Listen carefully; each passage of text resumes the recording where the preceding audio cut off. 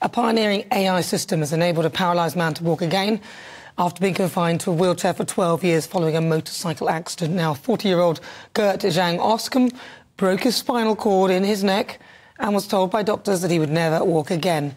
After taking part in a groundbreaking study, Oscom was able to walk around for about half an hour, climb stairs, and even stand independently at a bar to drink with his friends. The technology works with decoding his brain activity and then sending a message wirelessly to the nerves that control his muscles so that he is able to walk. Wow.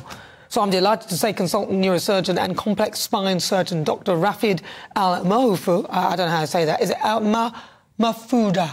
Have I got it right? Oh my It's wrong. That's correct. Is it right? Wow, crikey, he joins me now. Wow. Dr. Rafid, this sounds incredible. Are you behind this, or is this are you part of the study group, or what's your involvement? Are you involved in this in any way?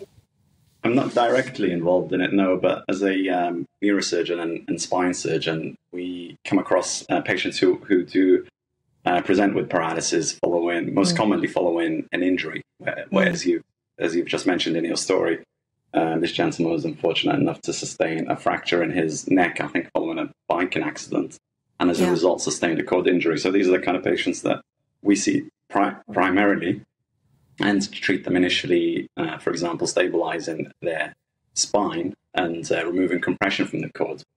But as with this gentleman, often they're left with a motor deficit or difficulty functioning because of disruption of the cord. And science has been looking into ways of trying to restore that function over the years, with some limited success, I would say. So the exciting possible news here is that there may be a start of a process where these patients can be helped. And roughly we have around 1,000 to 2,500 patients a year presenting in this way.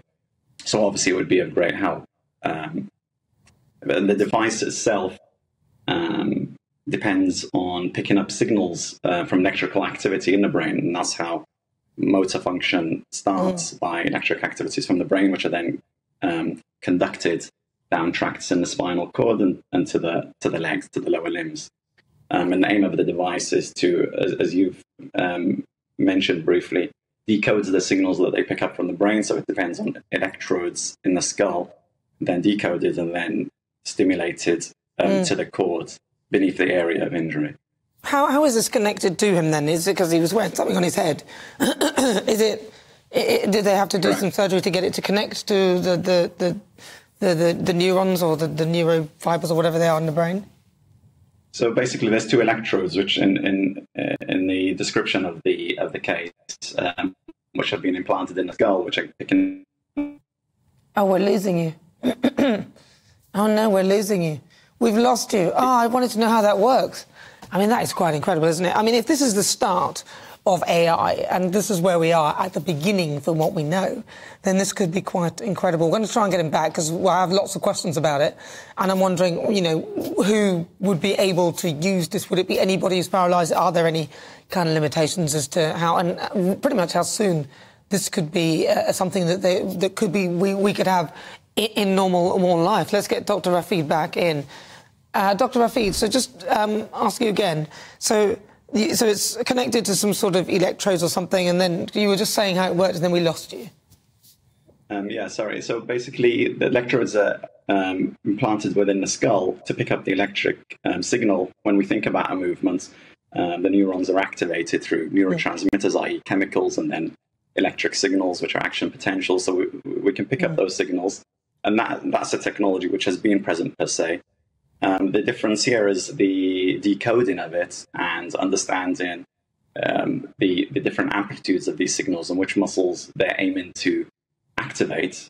And the AI aspect of it is to help modify and fine-tune. So that's the newer part, because the other aspect of it is to re-input that signal as a stimulus along the spine through something called the spine cord stimulator, which again is technology which has already been present and we've had for a while.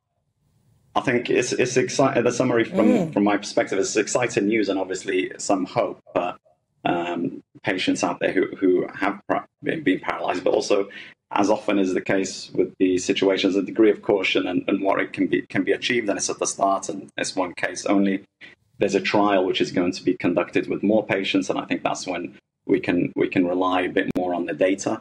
And just to note, this patient, for example, did have some power in his legs. It wasn't a complete paralysis. If people were listening and they have somebody who they'd like to put forward for this sort of trial, is that happening in this country or is it somewhere else? And is there anywhere, do you know of, that people can find out more about it? I mean, the study group itself is based in the Netherlands, and I think this is at the start, so I wouldn't probably advise patients to go contacting directly, but for sure at some stage, and usually these trials happen in more than one stage, and if proved successful with good outcomes, then it will be brought to more patients, hopefully. Wow, so there are good things with AI that could come out of things like this. Dr. Rafid Al-Mufid, thank you very much.